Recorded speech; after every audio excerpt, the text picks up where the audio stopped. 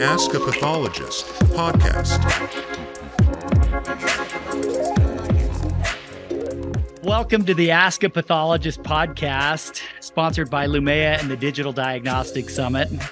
The idea behind this podcast is to provide meaningful information and resources to both current pathologists, but also those pathologists just getting into the field early. And what better way to get that content than from pathologists themselves? And so we're really excited about the guests that we have that we'll introduce here in a minute. I am James Thackeray, the head of Digital Diagnostics Summit and the Chief Commercial Officer for Lumea. And I want to give, like I said, a really warm welcome, and just we're so excited to have both of our two distinguished guests here today. I'm actually going to let them introduce themselves and also introduce our topic, and we'll kind of go from there. So Dr. Ho, why don't we start with you? If you wouldn't mind introducing yourself, that'd be great. Yeah, sure. So my name is Jonhan Ho. I am the program director, the Director of DermPath at UPMC, and also the Program Director of the DermPath Fellowship at UPMC. We have 2 fellows a year. Been here for about, I can't do math that fast in my head, but I think it's somewhere between 15 and 20 years. And it was my first job, and maybe it'll be my last job. You know, who knows? But I also am heavy in the digital pathology world, do a lot of research, and help found Omnix, which was a digital pathology company. And also the founder of Kiko, stands for Knowledge In, Knowledge Out, and it's a social platform for doctors. Wonderful. Thank you, Dr. Ho. Dr. Baskota, you mind introducing yourself? Thank you so much for the invitation. Hi, Dr. Ho. Nice to see you here. Good to see you. My name is Swikrity U Baskota. I'm currently at Columbia University Medical Center as an assistant professor of both cytopathology and surgical pathology. Before this, I trained at University of Pittsburgh. I was once a trainee of Dr. Ho, and this is my second year of practice. I am also a part of Kiko as a Kiko 25 group, which was founded by Dr. Ho. And I'm also a founder of match2path.com, which is a website dedicated to helping people get into pathology. It's great to be here. Thanks for the invitation. You bet. Boy, we're excited about this. Dr. Ho, do you want to introduce the topic that you guys would like to discuss today? Yeah. So, when you graduate fellowship and you start your first job, there's obviously a big transition that happens, but it's also kind of a perspective shift, and you'll never be a trainee anymore. And when you become an attending, you never become vice versa. When you become an attending, you'll never be a trainee anymore. And when you're a trainee, you'll never be vice versa again. So that flip happens very quickly. And when you change sides, it's very valuable, because you can be like, man, I wish I had known this, or these are things that I never thought about before. And so I thought it'd be very interesting for new attendings and old attendings like myself, new attendings like Swikrity, Dr. Baskota, and old attendings like me, to kind of tell trainees what they might not have expected about becoming an attending. So that's why I picked the topic. Well, let's dive into it. I love it. Let's go for it. Okay. So we each have 3 things that we thought of, and I don't know what Dr. Baskota's 3 are, and I actually have 3 plus 1, like a bonus one. So maybe Swikrity can start off with the first one. Well, first one, I'm going to start with both a positive thing and a negative thing. Okay, exactly negative, the thing that I struggle with. The positive thing is I did not realize the freedom that I would get as an attending. No more reporting to the attending at 7 a.m. or 8 a.m. in the morning with all the case previewed. You make your own schedule, you struggle with it no matter how long you want to struggle for, and come up with a diagnosis and see whether your colleagues agree to it or not. That was the best part. I can just close my door if I am stressed out, put on a loud music, and take forever to struggle with a case. That's the most thing that I appreciated, which I could never appreciate as a trainee, because I was following my attending schedule. The other thing that, somewhat I realized was it was so easy as a trainee to take leave on Friday afternoon. At 12 p.m., I would just go and knock at the attending's door and say, hey, I'm going out of the town for the weekend. I'll see you Tuesday. Boom, that's it. That doesn't happen anymore. The minute you switch and put on the attending level on to yourself, every case that runs by your desk is your responsibility, whether you are going to stay late Friday night or come back Tuesday morning to a big pile. That's on you. Yeah, so I was going to say something very similar also for my first one, which is schedule autonomy.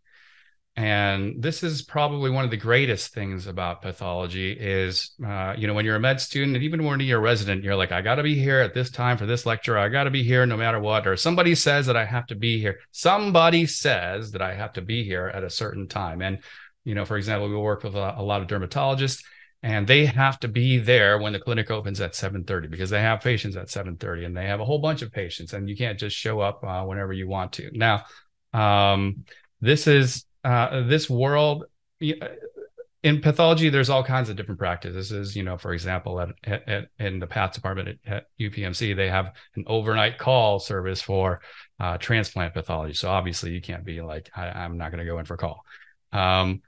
But I know attendings who love to do mixed martial arts, and they train during the day, and they get there at like 5 p.m. and then they sign out from like 5 p.m. to midnight or something like that. And I've known the other attendings who were the complete opposite, who would get there at 3 a.m. because they just love getting there. Dr. Baskota knows who I'm talking about. And so they're there at 3 and they leave by like 9 or 10 in the morning. So you have a lot of control over your own schedule. And I think residents don't understand how important that is. I think of the ER docs all the time where they go from one night shift like 4 times in the month, and then they go to day shift, or nurses or whoever. Lots of people in medicine have this sort of changing shift, and there's a lot of body stress that happens with that. And there's a lot of stress when you're supposed to be somewhere and you can't be there for whatever reasons that are outside of your control. Like you live further out, and then you have a meeting at like even not a ridiculous time, like 9 o'clock. And then you're like, I got to get there. I can't. And then you're calling in and you're like, I'm going to be late and stuff like that. In pathology, you get there, you just have to get all your stuff done, and then you can leave. And whatever that schedule looks like is completely up to you. Now, I happen to love going into the office. I love talking to the trainees. I love seeing the dermatologist. And so I don't want to be an exclusive at-home job. But number one, if you have kids and the kid's sick or something like that, or for whatever reason, they have a doctor's appointment, and, you can drive them and then go back to work, or pick them up if they're sick at work and then go back to work, or work, half a day at home and half a day at work, So it gives you a lot of schedule autonomy, and that is highly, highly underrated. I see trainees that come out and they're always like looking for jobs. How much does it make? What's how many days am I there and stuff like that. But when you have complete control over your own schedule, that is that contributes significantly to cost of life. That's worth a lot of, if you're going to think in terms of how much extra do I get paid versus how much more am I going to enjoy my life, there's a lot of, a ton of value there. And I would say with things going digital now, that gives even more power to the young pathologists who are looking for jobs, who they have the option to either go in or do my cases, at home. So I think this trend is going to be even in more favor of young people that are going into pathology. So that's the first thing that I would say. So we said the same thing, Swikrity, but Dr. Baskota, but I think it's not exactly the same at every practice. And I think it's good that we both said the same thing as our number one, because it really is a big draw to pathology. I can't believe you didn't coordinate. That was so good. You both came up with that. And the fact that at least the technology seems to be even enhancing that, or potentially could enhance that autonomy, is such a great thing. And everybody's jealous of the radiologists forever, because they've been doing things that allow them to sometimes do remote work as well. So that's exciting. Anyway, I didn't mean to butt in. I just was really excited about the answers. No, not at all. Okay, now it's time for the second point. Time for the number 2. Let's see if these are the same between us. Yours. Here's mine. So I never realized as a trainee the implication of my diagnosis actually makes on the clinician and the future aspects of the therapeutics. For me as a trainee, it was enough to get to the diagnosis, but the procedure that follows afterwards, what ancillary test to order, what the morphology might suggest in the molecular testing, and what molecular findings would implicate in the patient's therapeutics. I think it was a sharp learning curve for me in my first 2 years of practicing. And the other, which was very surprising to me, was how to phrase even the most benign and the details things correct, so that the message I'm trying to give is received correctly by the treating clinical team. They have to put whatever we gave as a diagnosis to the patient presentation and clinical symptoms.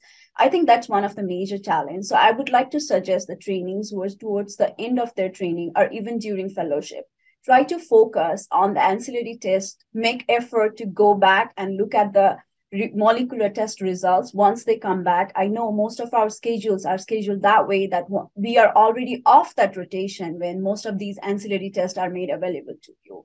On top of that, make effort to read PD-L1 assays, even HER2, even the hormone receptors assays. Try to make your individual effort to report that, so that you are concordant to other colleagues in your practice once you start signing them out on your own. That's a great one. Can I just say one thing to that? Because I get so excited.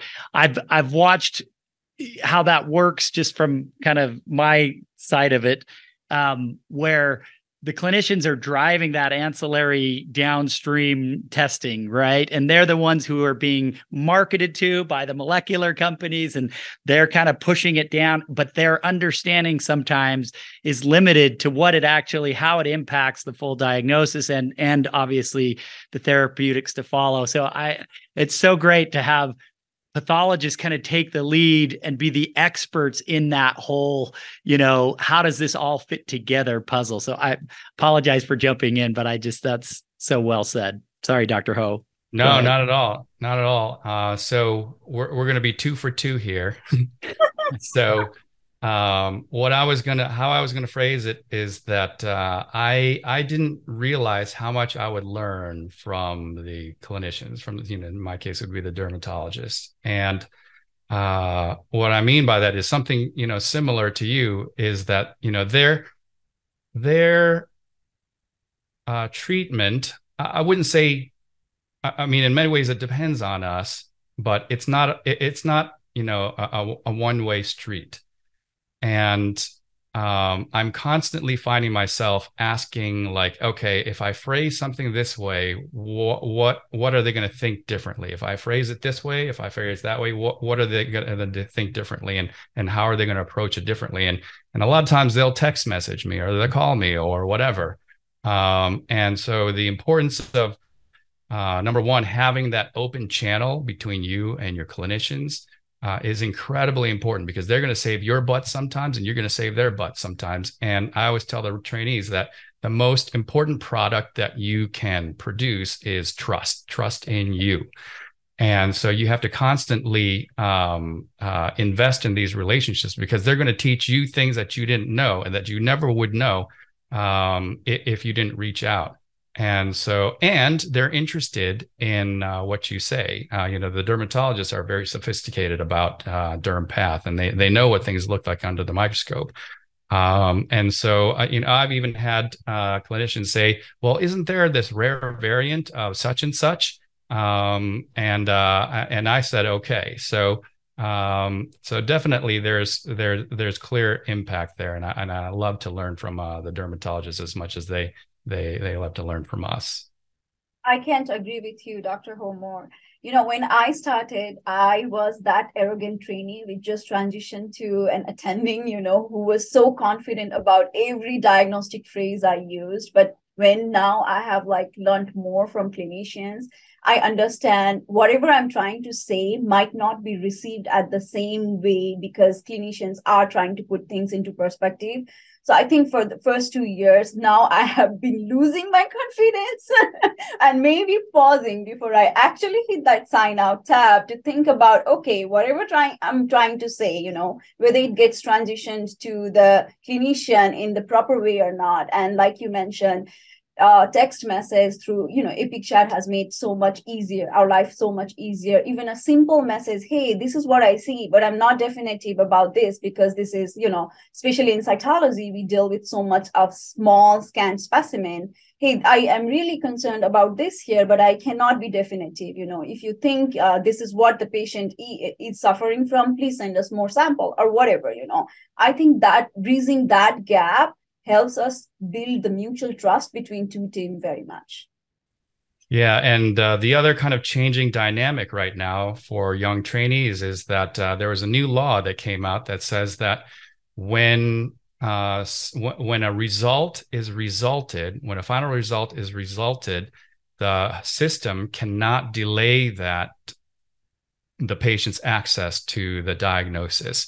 So instantly now, patients are getting a text message that says your report has been signed out. Like the instant I hit sign out, they get a notification. And most of the time, the dermatologist hasn't even had the opportunity to look to even know. So the patient will be like, hey, what does this mean? And the dermatologist is like, I didn't even know that it resulted. You know what I mean? So now we have this different dynamic where the things that we phrase, we have to be aware that the patient's rights are to have it right away. And so this makes communication with the dermatologist even more critical.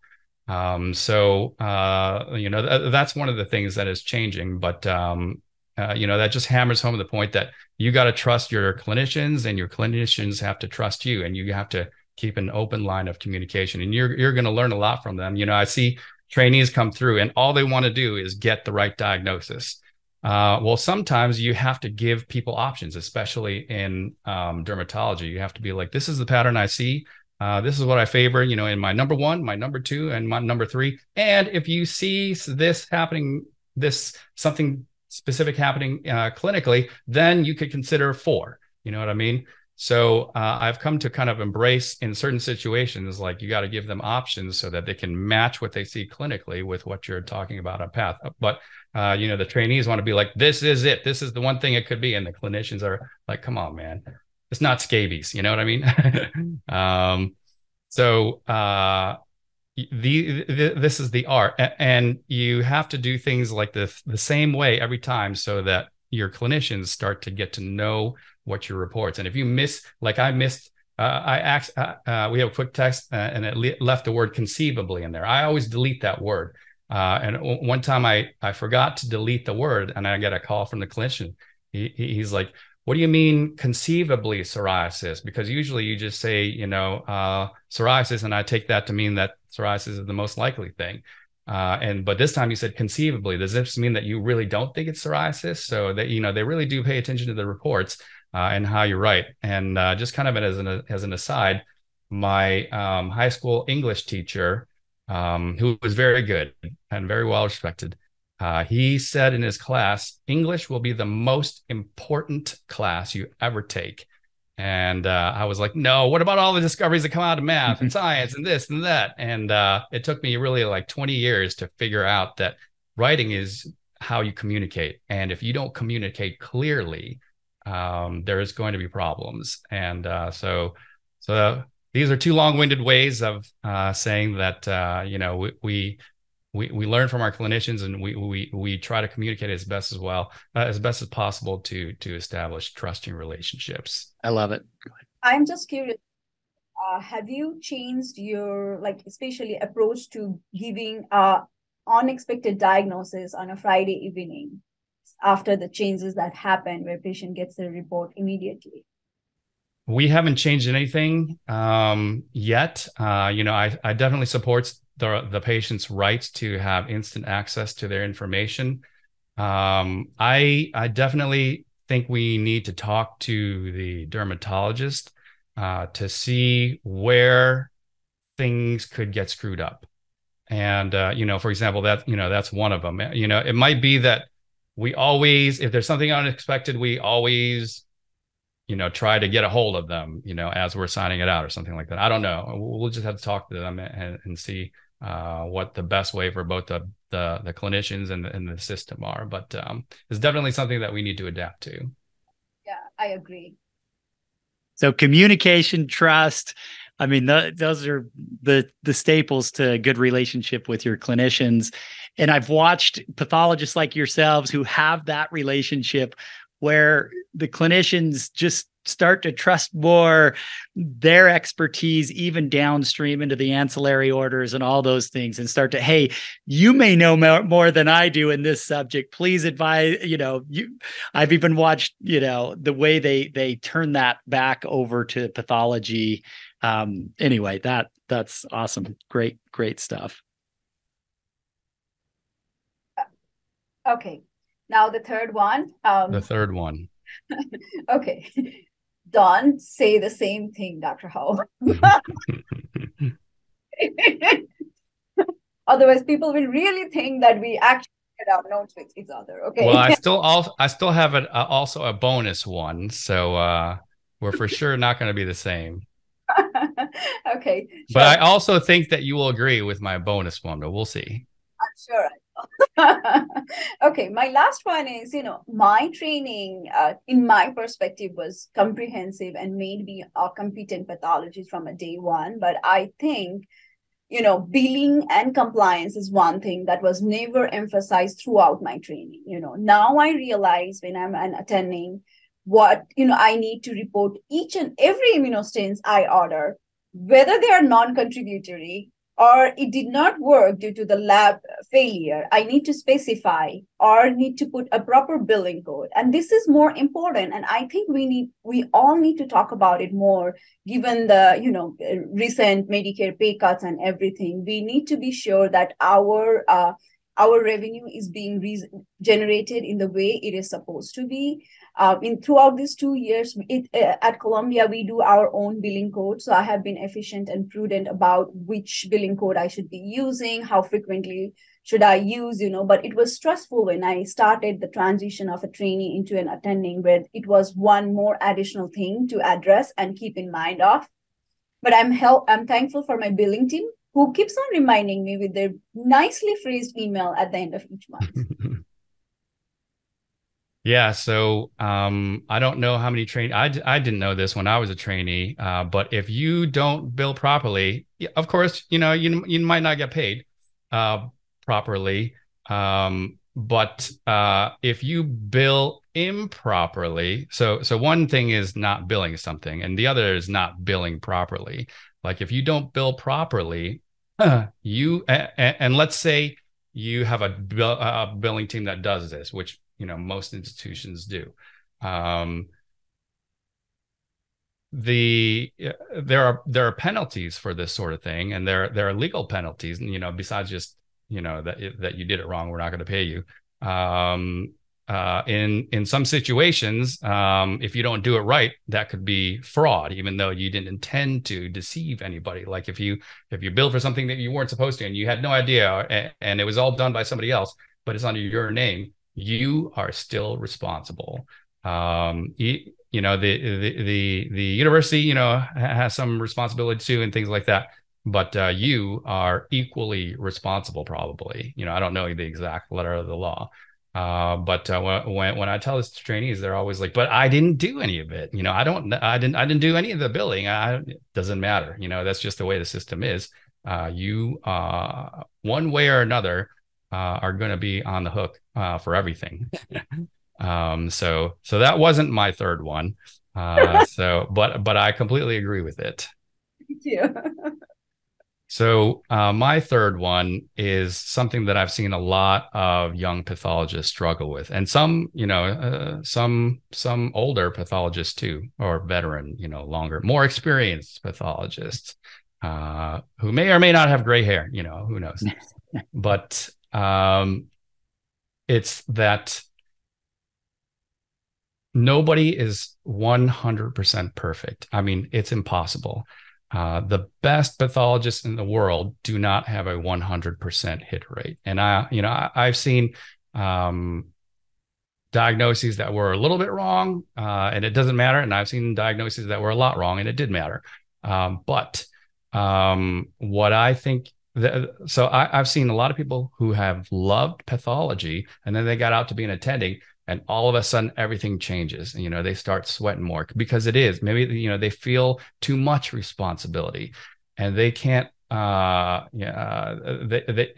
have a real hard, they really emotionally struggle with, what if I was wrong? What if I was wrong yesterday? What if I was wrong earlier this week? And I've seen some pathologists come in on the weekends and look at all the cases again, just double check.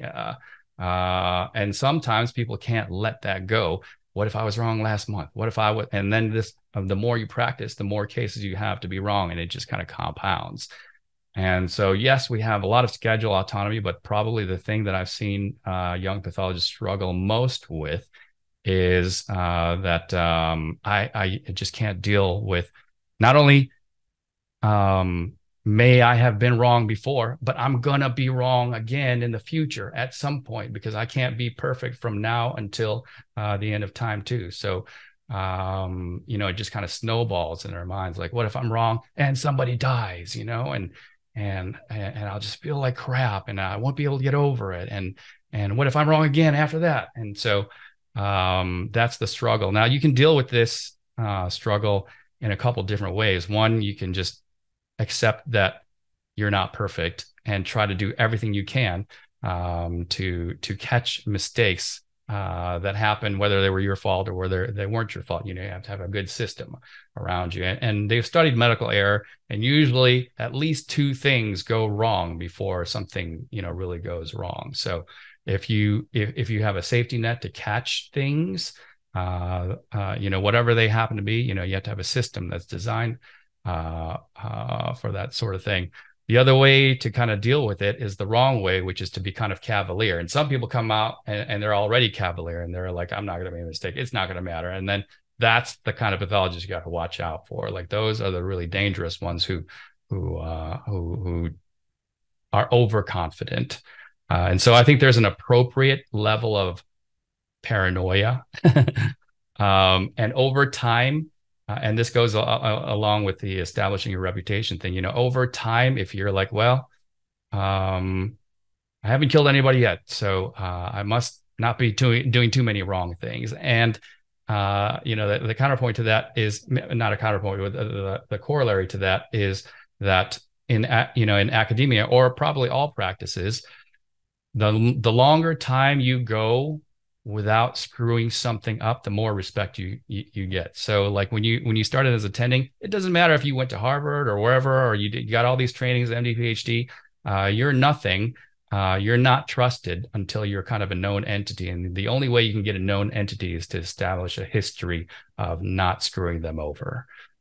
So that's my third one. Cannot agree more to that, Dr. Ho. In the beginning, I was so paranoid, and like you said, I would go back and look at the same slide 1,000 times before I read my report 1,000 times and hitting that sign out tab. And in my experience, if you have some mistakes and somebody points out it to you, sometimes they won't be too polite like you would expect, and that hurts you even more and your ability to become a successful pathologist. I also went through some sleepless nights when I learned that, okay, I need to develop a method to better train myself and my eyes. I had printed a sheet of things that I want to do before I hit the sign out tab for the first month. And I think that helped me a lot to be methodical and not miss few things that I was missing in the beginning of my sign out. Even now, it has become like, a header in my pointer in my back of the mind itself when I'm looking at a complicated case. Okay, I need to write in the diagnosis, I need to make sure it is millimeter, and even in the synoptic it is millimeter and not centimeter or otherwise, because those are the most commonest mistake you will make, and that has a huge clinical implication. Like cancer is 1 millimeter away from the margin versus 1 centimeter away from the margin. So these are the few things you want to double check. And to minimize that, maybe you just want to use one way to measure, either millimeter or centimeter, and stick to it. Don't change it. And same way, even like for cytology, it is too tedious to go from one end of the slide to another end. So always make a rule. I'll start from the left and go to the right, or vice versa, whichever you are adapted to, and stick to that no matter what. So great. Sorry, I just didn't say so great. Yeah, go ahead, Dr. Ho.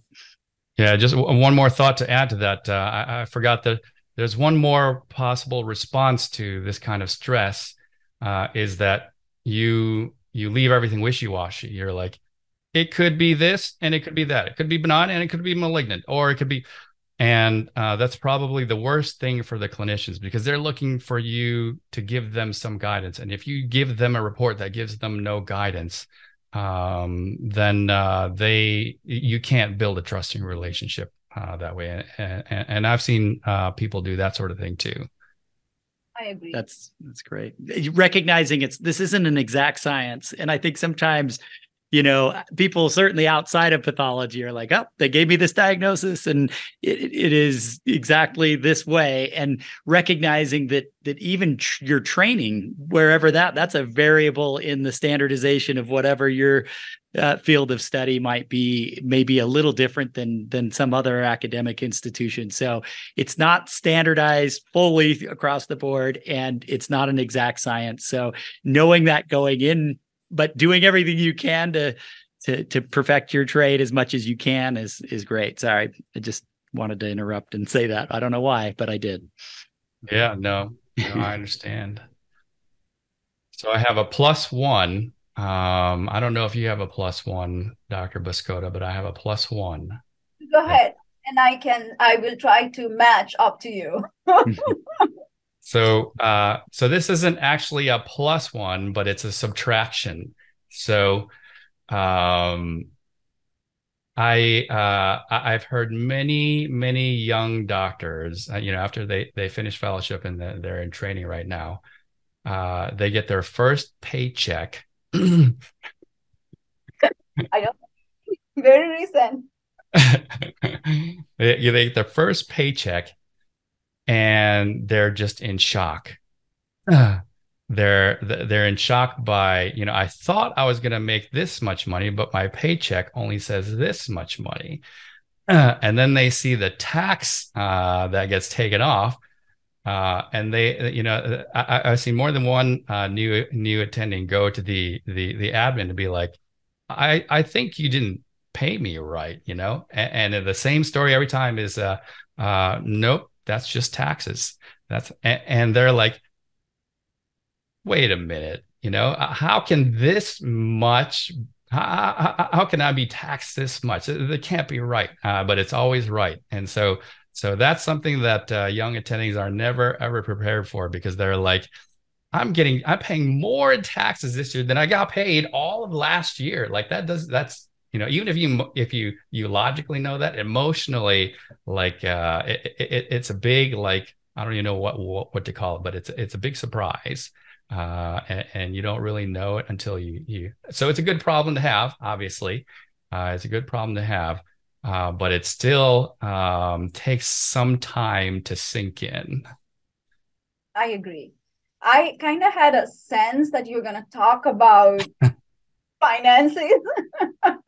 I'm glad I actually guessed it right, but I just want to add one thing to what Dr. Ho is saying, which at least being an international medical graduate immigrating to this country, I did not know about. There are ways where you, as an attending also, are even hitting the high tax bracket. There are tax savvy ways where you can invest and achieve the financial freedom in your years to come. Probably when you are starting in the first few months, it is overwhelming to go through everything. But at least when you settle down and you feel like you're doing okay with your job, take some time to read about the financial advices. For me, the first step to that was my husband, of course. He helped me maximize my retirement account. But after that, I started reading white investors, and even Bogglehead Wiki, which has been really helpful for me to make my own choices, what I want to do with my remainings after I spend a ton and stop enough. Not kidding. I'm kidding. Everyone gets a pleasure, but I just mean to say that if you want to achieve your financial freedom later on in your life, try to understand financial nuances associated with it. And that's how she ended up with a Ferrari. Oh, no. Long way to go. So great. Wow, this has been great. Any last thing you want to add? This is so good. You know, I could go forever on this. This is awesome. Yeah, I think we could go forever too, but I wanted to just kind of boil it down to the top three. Love it. And so I think those in my mind are definitely the top three. And I think that'll give young trainees a lot to chew on. Right. I agree. I totally agree. Well, you both are great. We're so excited that you guys would take some time to kind of be with us today. We definitely would like to have you back on.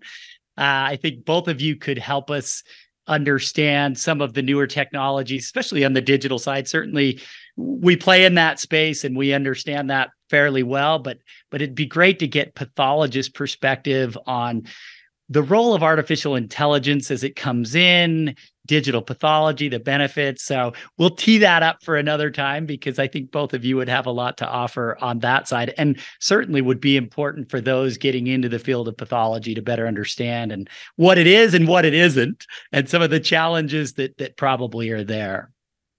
But we'll save that for another time. Well, thank you both. Sure, I'd be happy to be back. Yeah, it would be great to have you both back. Dr. Baskota, thank you so much. Dr. Ho, you guys are great. We really appreciate the time, and honestly would love to have you back. So we'll ping you soon for a date to get you back on. It was a pleasure. Thank you. Okay. Thank you both. We'll see you.